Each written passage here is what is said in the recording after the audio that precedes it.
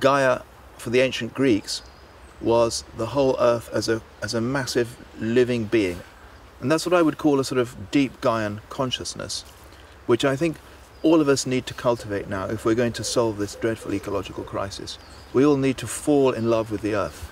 So if I say to you the earth is around 4,600 million years old, that's just a huge number, and it doesn't mean that much. You can't imagine such a big number. Well, instead of just giving people, students here, the number, what we do is to walk that distance. So 4,600 million years is translated into 4.6 kilometers.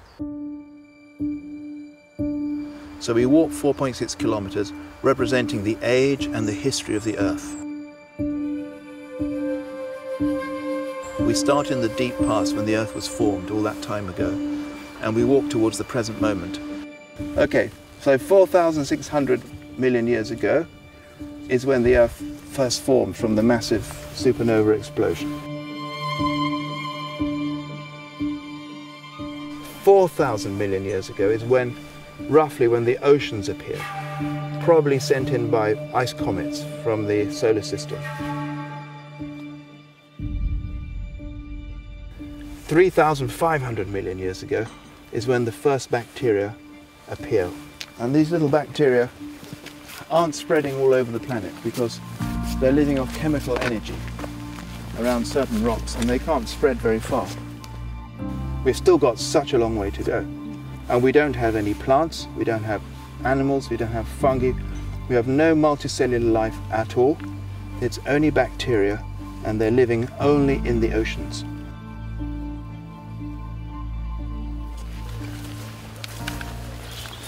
Okay, this is roughly the place.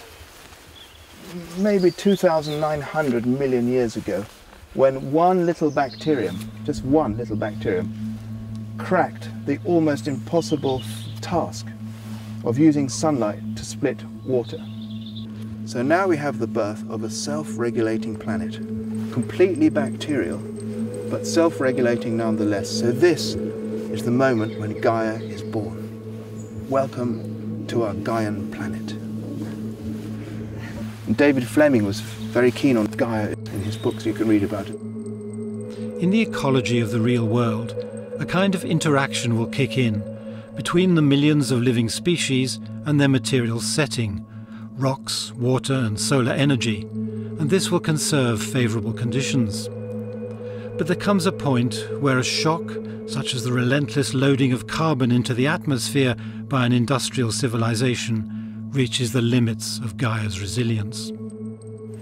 We've reached the end of the walk now, so it's time to bring out the tape measure. And maybe all come and gather around the tape measure now. Everyone, that's it. Come and crouch down. The closer you see it, the better. Okay, and just remember how far we've walked as we do this. And this is 20 centimeters, 200,000 years ago. Now, our species, Homo sapiens, appears somewhere around here, right? Now, let's go to the end of the last ice age, which we think of as so long ago. It's about 13,000 years ago. Well, that's just about here, 13 millimeters. And finally, let's go straight to the Industrial Revolution, which is 200 years ago. That's 1/5 of a millimeter, which is impossibly difficult to show you. Can you imagine 1/5 of a millimeter in the context of this huge long walk that's taken us hours to do, representing the age of the Earth, and our massive impact on the planet, which of course David Fleming was so concerned about, happens in the last 1/5 of a millimeter. Industrial Revolution begins, climate change begins, the sort of climate change that is brought about by humans. We have the 6th mass extinction happening, and the Earth leaves the nice stable state, the Holocene stable state, and moves probably towards a very catastrophic warming.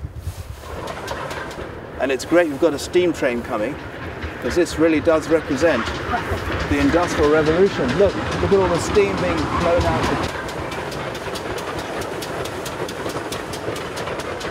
That's not just steam, that's carbon dioxide, which is going to help warm the Earth. And that CO2 has been coming in from steam engines like that and later on from petrol engines and diesel engines for 200 years, 1/5 of a millimetre. And in that 1/5 of a millimetre, we are utterly transforming the face of the earth forever. Welcome to the present moment.